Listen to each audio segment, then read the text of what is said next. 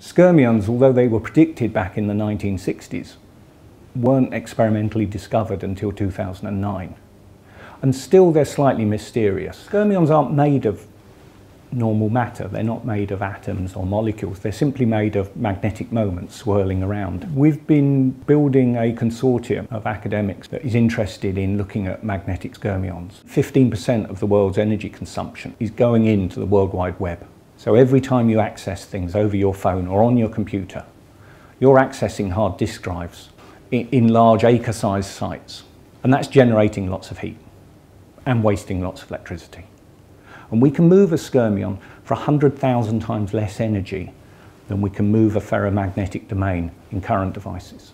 Skyrmionic devices could be much smaller, they could run on much lower energy, they could generate much less heat and use much less electricity in the world. The project's aims can really be split into three parts. In the first part, we're looking at making new materials and synthesizing materials that host skyrmions, materials where skyrmions can happily exist.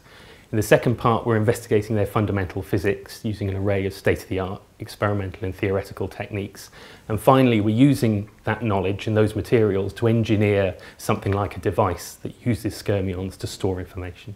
There have been very few techniques capable of seeing skyrmions.